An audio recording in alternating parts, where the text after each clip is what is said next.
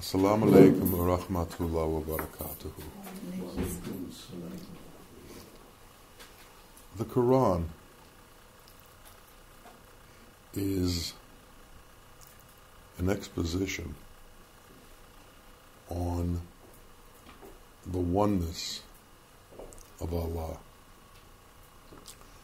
The Prophet Muhammad said that Surah Al-Ikhlas is equivalent to 1/3 of the Quran.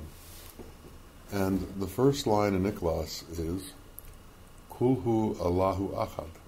Say, God is one. And then it goes on to say that there is nothing comparable to Him. There is no explaining Him. He was not begotten, and He does not beget, and there is nothing like Him. And He's unimaginable as far as the human mind is concerned. He's not definable in human terms. He's not definable through human consciousness. He's one, alone, unique, and in complete control of everything, all-knowing, all-encompassing. And the Quran, if you read through it, or if you listen to it, is a constant repetition of this understanding that God alone is in control, and that there is no partner to Him. There is no second to Him. And we, as the creations of this all-knowing, all-encompassing Creator, have to be submissive and surrender to Him and His will. So we have to understand what His will is and what it is we are to surrender to. And His will encompasses the qualities that are Allah. He is known as the Merciful One, so His will is mercy. He's known as the Compassionate One, so His will is compassion. He's known as the Just One, so His will is justice.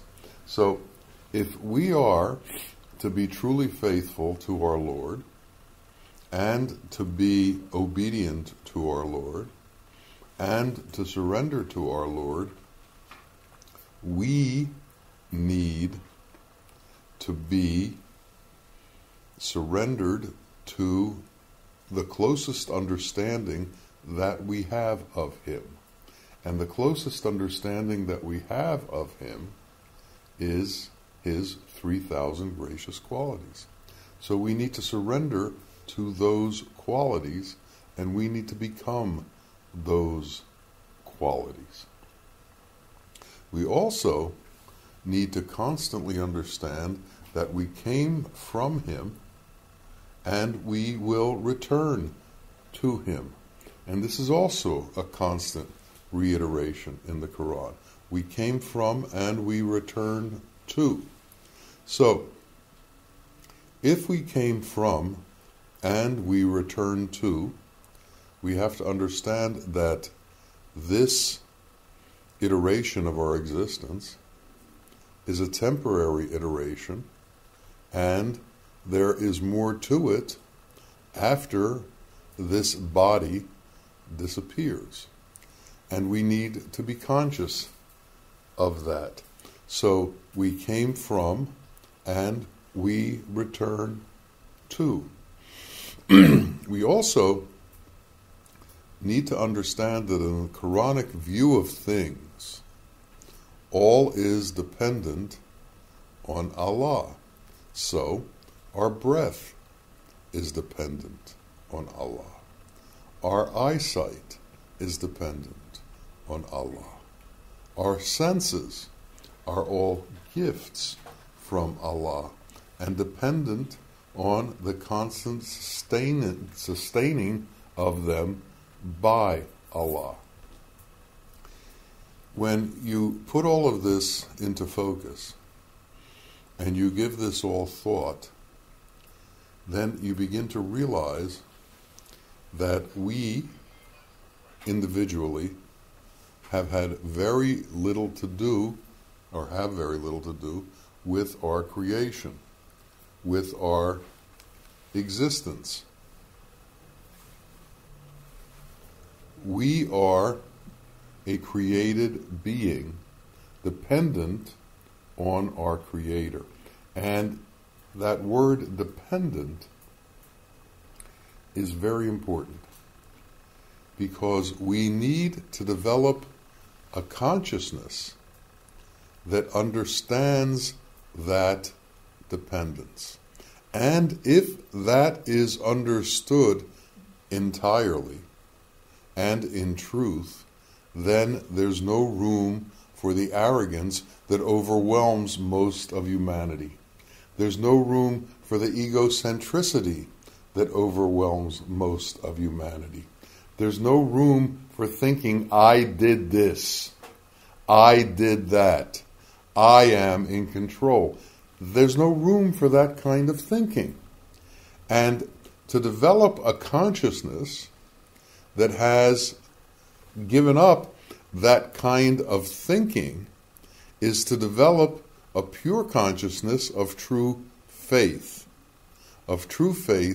in our Lord. Because as long as we believe that we are somehow in charge, that we are somehow unique and individuated without the need for our sustainer and nourisher, we have committed a violation of understanding the reality of God is one, and God is great, and God is everything that we see, hear, think, and do.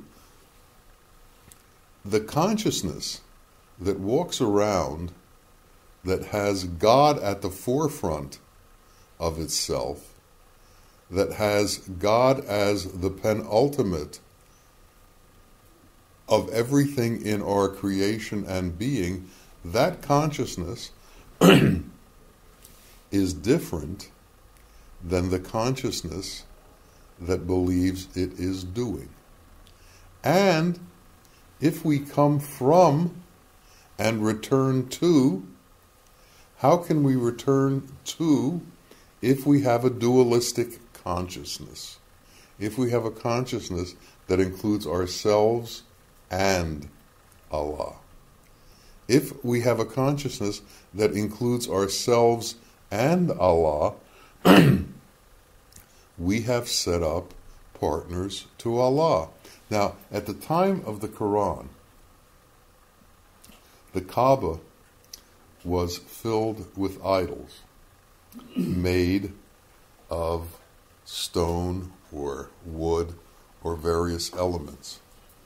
And various tribes would come to Mecca and they would circumambulate the Kaaba, where the God that they had created out of elemental form existed, and they worshipped that elemental form as if it could do something for them. And the Quran, God's Word, is constantly rebuking those who would look to created gods as if they had some sort of power and some sort of ability to help people. And it is constantly reiterating that Allah alone can intercede on your behalf. Allah alone can help you. None of these other things can do anything for you. And if you believe that they can, there will come a time when you will be thrust into a situation where you need their help, and they can't hear you, they can't talk to you, they can't do anything for you. So there needed to be a very powerful shift from believing in idols, believing in multiple gods, to the monotheism that is expounded in the Quran. And this monotheism is a very strict monotheism. You can have nothing that separates you from your Lord.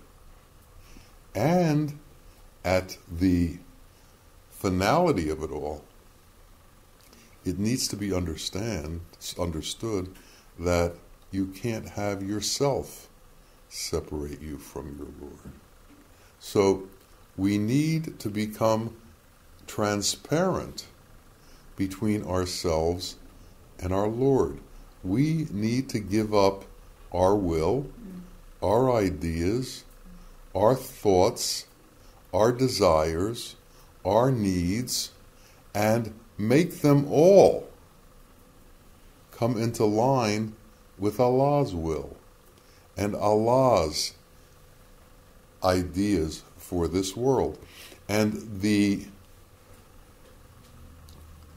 information that we have been given as to what Allah's ideas for this world are set forth in the Quran, and set forth specifically within the qualities that He encompasses.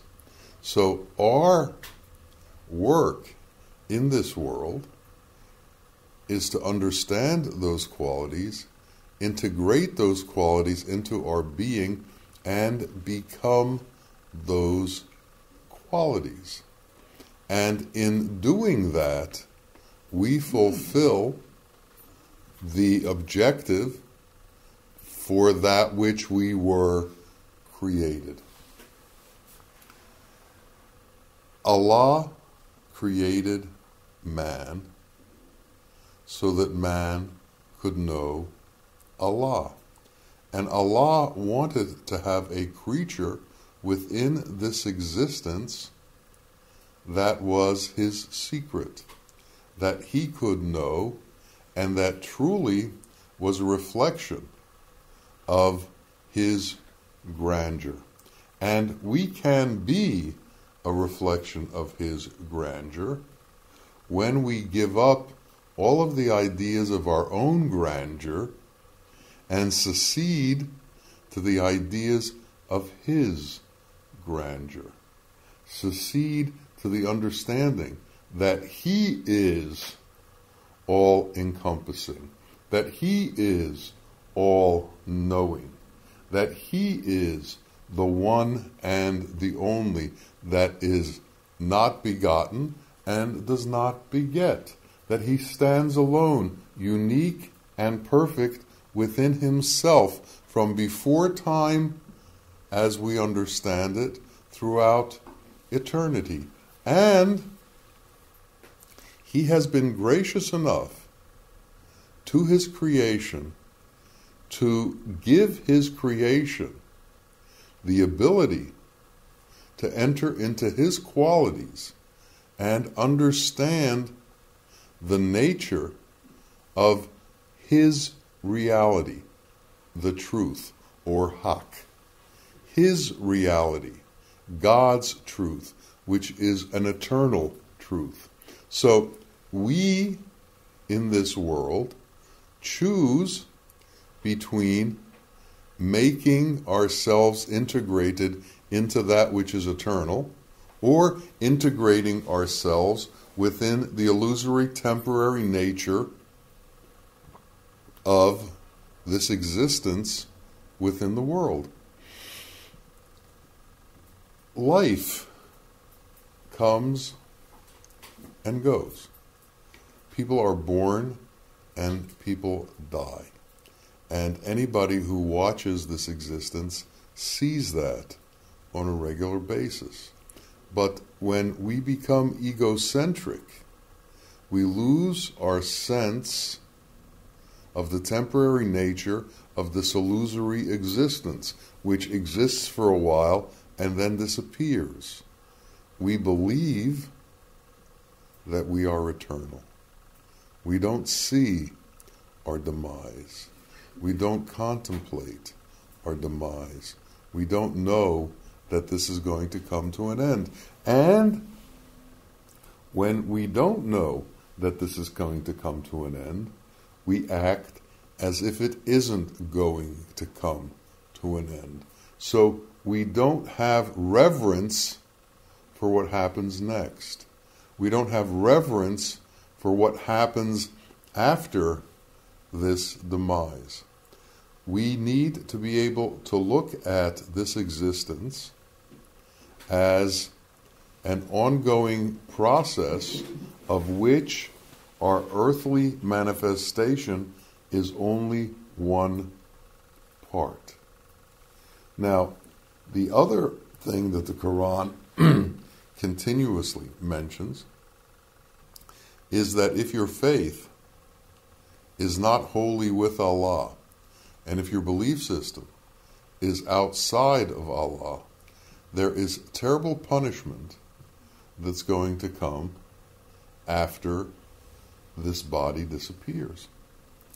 And that's always been difficult to explain, but one of the explanations that I find gives me some understanding is that unless you have a consciousness that is entwined with Allah, that is surrendered to His qualities, you are outside of His qualities. And if you are outside of His qualities, you are outside of the process of returning to your Lord, because only those qualities that belong to Him can return to Him. So, if you don't have those qualities that can return to Him, you become separated from Him. And when this body disappears, if you are separated from Him, that is torture. That is hell. That is not being included into eternity. So, man must have faith in Allah for his own sake, not for the sake of others. Man must integrate within the qualities of Allah for his own sake, for his own well-being. Allah doesn't need us to become like Him. We need to become like Him so that we can move on through this progression into the next phase of existence. And that means that we have to go through this life understanding that we are not the ones in charge, that Allah is in charge, and we have to give up the arrogance that acts as if we are in charge. Humility is an incredibly important part of true existence. Humility is an incredibly important part of faith. Without humility, we stand in our own way to finding the truth. Without humility, we become the veil that separates us from reality. So, slowly, we have to do away with the understanding that we are at the forefront of things. Allah is at the forefront of everything. And we need to integrate within Him. This is the method for our salvation. This is the method for saving ourselves. And this is why the prophets came, so that we could be saved. And a methodology for doing that has been set forth very clearly. And that methodology is to understand the nature of our Creator as best as is possible for mankind, and to emulate that nature within ourselves. The scriptures tell us that Allah created us in His image. But we all know that Allah has no image. He is without form. So what is His image? His image is His qualities, the gracious qualities of Allah. And we need to know them, understand them, and integrate them within our being. This is the work that we have to do. So when we talk about insan kamil, or true human being, what is a true human being? A true human being is one who has integrated Allah's qualities into his being and has become a manifestation of Allah's qualities on this earth. And that's what the sheikhs are. That's what the holy men are. They are manifestations of Allah's qualities on this earth. And why are they sent? They are sent so that we can see what it's like to be that way, so that we can become that way. They become a mirror for us so that we can become like them. All the great ones have said to us, become like me. This is your road to crossing the ocean of illusion. This is your path to getting from here to Allah. We need to understand this, and we need to make this the most important thing in our life. Yet, we have so many other desires, wishes, that we think we want to fulfill that are more important than that. We need to realize that that is the most important thing, and that is what needs to be given the most effort. And if we can do that, we will accomplish that which we were sent here to become. We will accomplish the purpose of this human existence. And the purpose of this human existence is to become a true human being. And to become a true human being, we must become the qualities of Allah. And we need to establish this in our being and in our intention and in our purpose. And if we can't do that, then we become lost to reality, and we create separate realities of our own, hallucinations that we give credence to. And these are the idols in today's world. All of the things that we hold dear other than Allah are the idols in today's world. We don't need idols of stone to worship. We worship money. We worship fame. We worship power. We worship all kinds of things other than truth. And truth is Allah. So our worship has to go towards that which is real, so that we can become real. Because if we don't become real, what are we? We are illusion. And we are part of the illusory world, part of the problem that has to be overcome. And then we become ones who stand in the way of those who are trying to find the truth. We need to be helpers for those who are trying to find the truth, not impediments to those who are trying to find the truth. So we have to set our intention appropriately. We have to set our actions appropriately. We have to set our consciousness appropriately to follow Allah's qualities, His truth. Put Him in front of us, not behind us.